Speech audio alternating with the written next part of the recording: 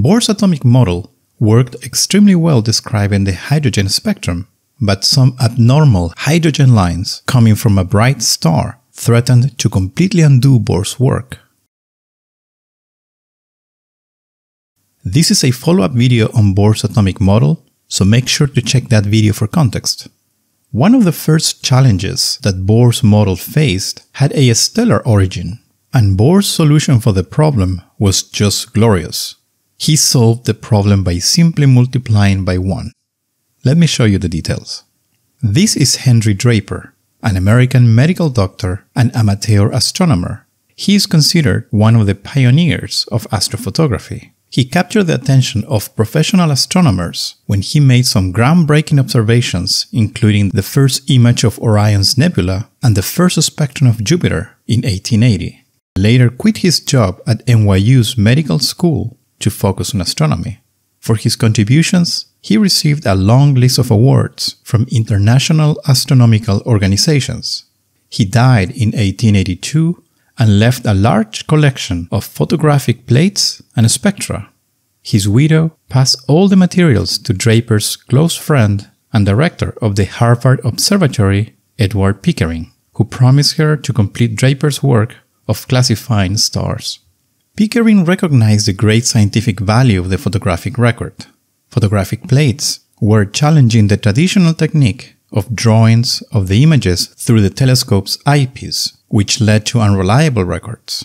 Pickering hired a group of women to analyze the so-called Draper Memorial Collection. They joined the group known as the Harvard Computers at the observatory, when the word computer was used for a person who did calculations.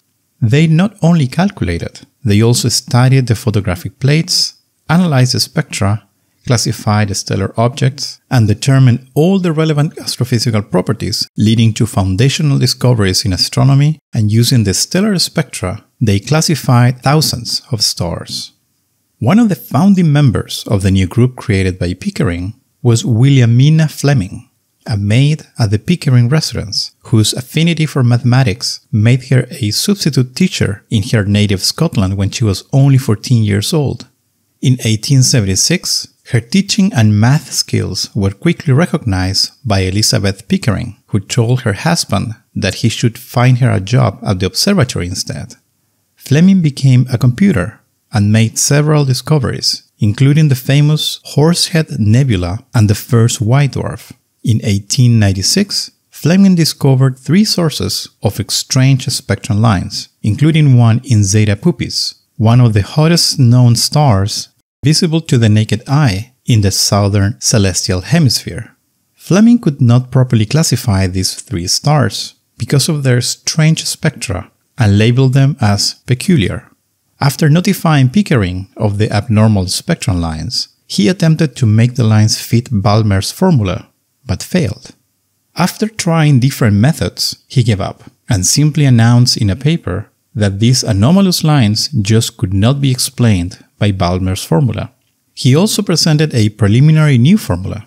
In this paper, Pickering also described the strong hydrogen lines identified by Annie Cannon and Louisa Wells in the newly studied stars, as well as the pulsating period of newly discovered variable stars that would play crucial roles in the measurements of cosmological distances and the discovery of the expansion of the universe, thanks to the work of Henrietta Leavitt and Edwin Hubble. But that's another story.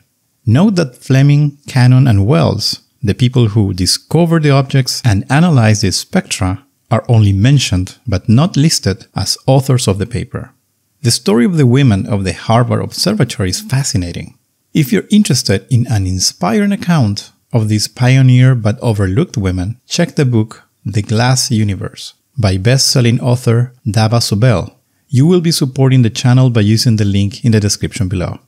2 months later, Pickering published a follow-up article with a refined analysis showing that the peculiar spectral lines could be described by a formula similar to Balmer's but with a different overall constant, or by Balmer's formula but with a semi-integer index. Either way, these spectral lines were different. One of the most complete studies of the anomalous spectral lines was conducted in 1912 by the British astronomer and spectroscopist Alfred Fowler, during the days when Bohr was still working on the quantum nature of the electron orbits in the hydrogen atom. Sending powerful electric discharges in tubes with mixtures of hydrogen and helium, he was able to reproduce in the lab the peculiar lines from Zeta Puppis discovered by Fleming and reported by Pickering. Fowler also found a new set of lines that, similar to those found by Fleming, also required a semi-integer index. Fowler published in December of 1912 the 4 formulas describing all these peculiar hydrogen lines that became known as the Pickering-Fowler series. The next year, in 1913, Bohr's atomic model was celebrated for his remarkable explanation of the spectral lines of hydrogen. Rutherford, his mentor, and many of the great physicists of the time were having a hard time accepting some aspects of Bohr's model, but the main driver of acceptance was that the model worked. After publishing the first part of the trilogy in July, Bohr extended his analysis to so-called hydrogenic elements. This name refers to elements in the periodic table beyond hydrogen but containing a single electron, like ionized helium, doubly ionized lithium, and so on. In the previous video I showed you the derivation of the energy levels for hydrogen. Repeating the same steps for any hydrogenic atom in which the nucleus has an electric charge Z times E, Bohr's formula for the frequency of the spectral lines becomes this. The only extra term is the factor Z squared. This is the form presented by Bohr already in the first part of the trilogy. One immediate challenge for Bohr's model was the anomalous hydrogen lines discovered in 1896 by Fleming and in 1912 by Fowler. The main issue with these new lines was the presence of the half-integer index.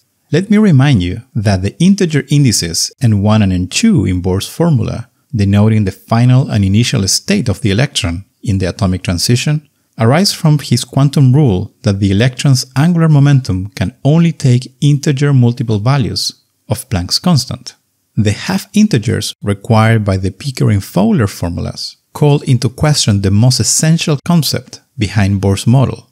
In other words, despite the success of the model describing normal hydrogen lines, the semi-integers in the Pickering-Fowler series threatened to tear the model apart. Bohr knew that this was an issue that his model would have to address to be fully accepted. But how could Bohr adjust the model to accommodate the peculiar hydrogen lines without compromising its initial success?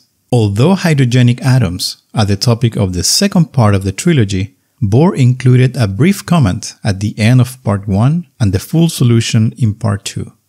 Not only did he save his model in a brilliant way without any modifications, but he turned this challenge into a triumph for the model. Let me show you what Bohr did. These are Fowler's formulas, where I'm rewriting them with nu for the frequency of the spectral lines and RH for Rydberg's constant instead of Hn and C used by Fowler. Let's take the first relation and simultaneously multiply and divide by 4. We are effectively just multiplying by 1. With this, the half-integer indices disappear. Now we introduce a new index k equals 2m plus 2. Since m is a positive integer, k can only take even values equal or greater than 4. With this trick, we have rewritten the so-called first principle series in this way. Let's repeat this with the second of Fowler's formulas. Multiply and divide by 4, rearrange the terms in the denominator, and introduce a new index k, this time given by 2m plus 1, which now can only take odd values equal or greater than 5. Notice that the two relations become identical. Their only difference is whether the index k is odd or even. More importantly, the new formula that we have found takes the form predicted by Bohr's model with z equal 2 and n1 equals 3. So this is Bohr's solution. He said, "People, these emission lines are not hydrogen lines, but helium lines. And what you are observing are electron transitions ending at the third energy level. Imagine that these are the energy levels of a single electron in ionized helium. Highlighting the final state n1 equals 3, Bohr tells us that what Fowler called the second principle series correspond to transitions from odd levels down to the third level, whereas the first principle series correspond to transitions from even levels down to the third level. I invite you to repeat the same procedure with the other two Fowler's formulas. You will find again that they will be described by Bohr's model with z equal 2, but n1 equals 4. The so-called diffuse series correspond to transitions from even levels down to the fourth level, whereas the sharp series, these are the lines discovered by Fleming in Zeta Puppis, correspond to transitions from odd levels down to the fourth level. And just like that, Bohr was able to explain all the peculiar hydrogen lines without the need to modify his model in any way. His model predicted that these spectral lines come from ionized helium, which is abundant in stars like Zeta Puppis. On October 14th, Fowler published a paper in Nature confirming the agreement between the data and Bohr's formula for helium. Bohr was proven right. The success of his model describing the abnormal spectral lines encouraged Bohr to extend the model. There were plenty of other phenomena that remained to be explained, like new spectral lines when the element under study was in the presence of an electric or magnetic field.